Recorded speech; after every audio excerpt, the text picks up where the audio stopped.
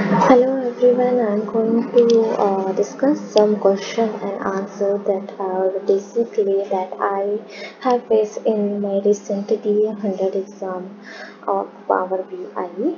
So in this tutorial, I'm just going to discuss the question that I thought that are very important whenever you are going to appear for any exam of DA100. So let us start with our first question.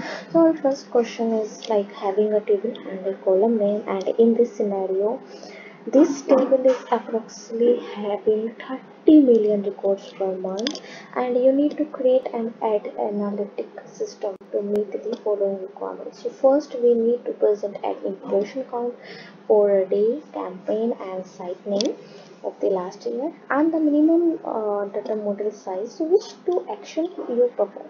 So whenever we have to going to minimize the data model size, so we have a fundamental in the database where we are going to group by, and then we are using the count row function. The same logic you need to apply here. So first we have to group the impression query in Power Query by add id, site name, impression date, and then we have to aggregate those column id by count row function. And the second thing that we need to do, we have to create one-to-many relationship between the table. So as you know that there are like one-to-one relationship, okay, in which there is the relationship between table A to B, and there is the one-to-many relationship in the database, in which we are going to create a relationship between A table, B table and then C table. So this is a kind of one-to-many relationship. So A and B is the correct answer. So let us start with the second question. And in the second question, we have a scenario where your company has training videos that are published to Microsoft Stream. So whenever you are going to stream part, there are the surface video directly in a Microsoft Power BI dashboard. So which type of title should you add? So whenever we need to work on the streaming part, we have a feature in Power BI, custom streaming data. So only way to visualize a streaming dataset is to add a title and use the streaming dataset. For more information, you can go to this link microsoft.com, and this is the topic where you can read about the real-time streaming in Power BI. Okay, so this is a kind of tutorial from where you can read more about the streaming part. The third question is the regarding like we have the customer list, okay, in which we have rows of data and we need to import the list into Power Query edited. So we need to ensure that the list contains records for each state region to which you want to target a marketing campaign. So which two actions should you perform? First, we select the column distribution. The second, we need to select column profile. For more info, like this is the kind of column quality and column distribution and column profiling that is going on in the Power BI feature. And for enabling this, first we need to go to the view tab and data preview group, and then we need to check these three: column quality, column profile and column distribution. Okay, we need to turn on this feature. So this is the way how we need to enable column profiling. This is the option.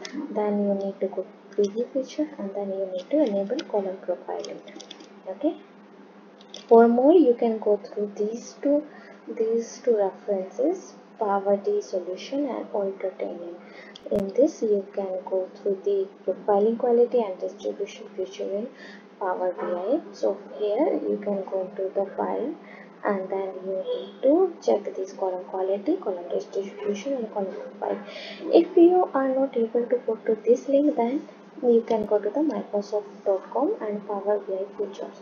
From there also you can get all the data okay, and all the options and features of Power BI. So I always recommend to go to the docs.microsoft.com if you are preparing for Azure practice test or studio for any kind of work related to Azure. So our next question is, we have an API that return more than 100 columns. Okay, these are the subsamples of the column name, and we plan to include only a subset of the return column. So we need to remove any column that have suffix of source ID. Okay, so this is the code.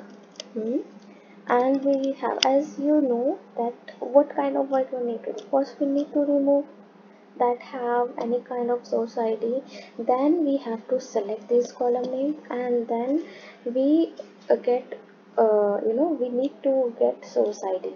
So our first answer is table dot remove column for removing those column. Okay, yeah, so the second answer is list of select, from where we are selecting the column name, and third is text content. Okay, for more information regarding this topic, again you can go to the community.powerbi.com, and because in this Power BI community we have different type of questions. Anybody can ask question, and mostly you will get the answer. So you are going to have some project in this Power BI, then you can join this.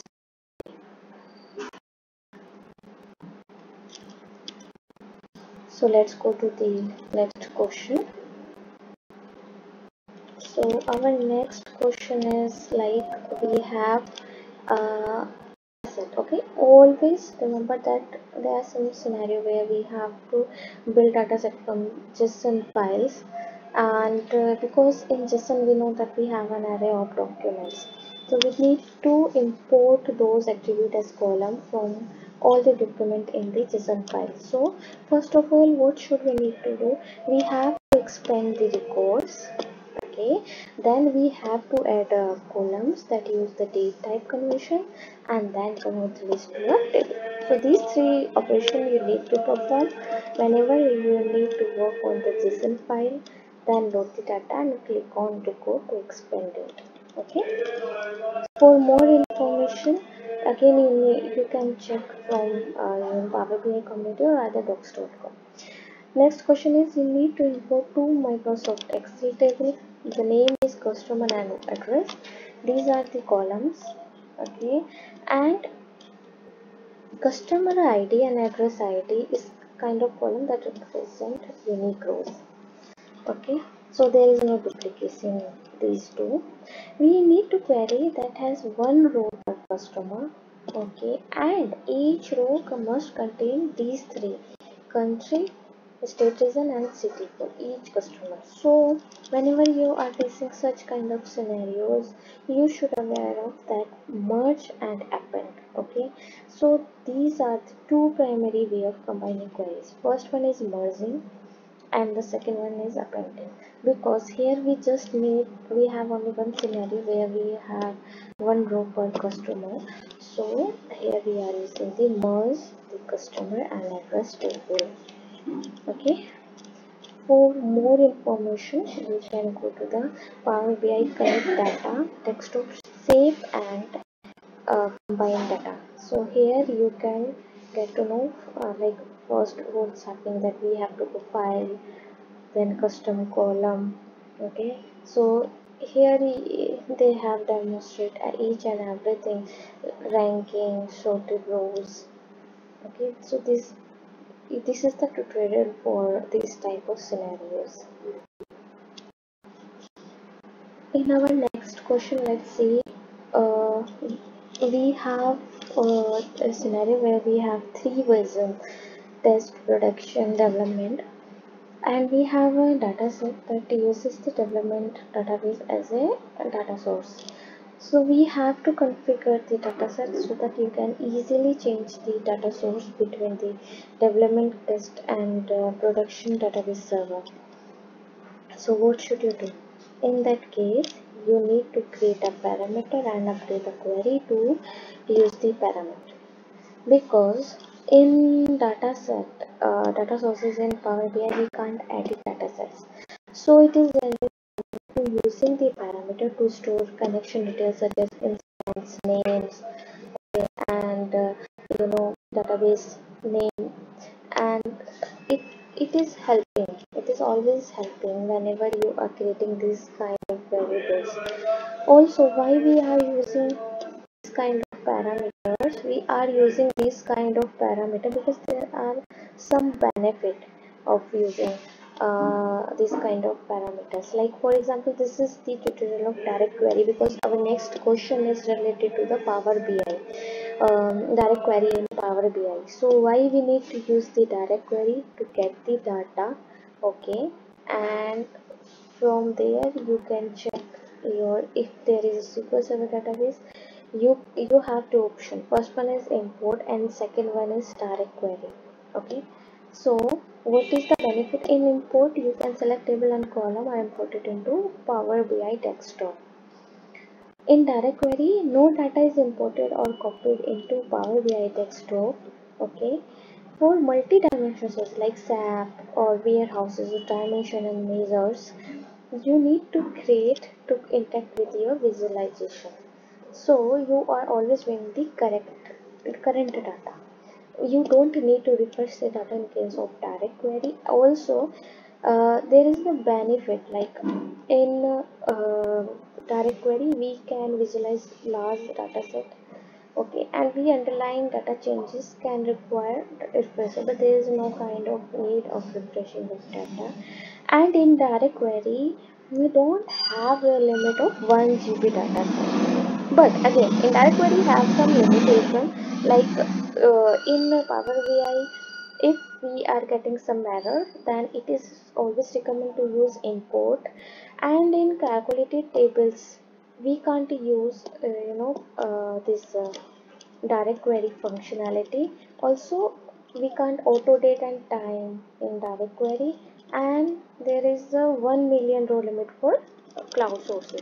So for more information you can go through this docs.microsoft. So let's go. These are the few topics that I have discussed. The first one is our data profiling. The second one is remove columns containing a certain value. The third one is shape and combine data in Power BI.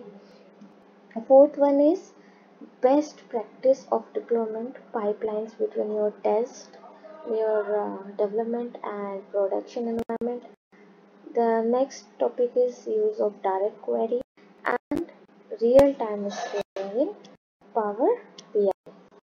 So these questions and these topic I have discussed, on which I see you what kind of questions we are getting in this exam. So we almost cover most of the question regarding this topic. Let me share the another topic. This one is related, yeah. So we were in the JSON file data, then we discuss about merge and transpose, okay, sorry, merge and this one appending, okay. And in this we discuss about the test production and development, uh, okay, how we make the connections, and for security purpose you can use. Our next question is regarding your CSV file that contains user complaints. A file contains a column named logged. Log contains the date and time each complaint occurred. The data is in logged is the full format. This is the format, and we need to able to analyze the complaint by the log date and use a built-in date query. So what is the answer? Answer is split the logged column by using it as the delimiter, because in column needs to be in date format and we need to split the column to a date part and add a time of day part. So we can split a column through different method, and in this case column selector can be split by a delimiter. So this is topic of Power BI split column delimiter, where you can read about splitting of the columns. In this video, see that we need to split date column by using the delimiter. Okay. And our last question and last topic is, you have an Azure SQL database that contains sales transaction. The database is updated frequently. You need to generate a report from the data to detect fraud transaction. So data must be used within 5 minutes of an update. So how we need to configure the data connection? In this scenario, we need to set data connectivity mode to direct query. Again, as I discussed earlier, in direct query, we have current data. Okay, so in direct query, you don't need to refresh the data. And what is our scenario? We need the current data.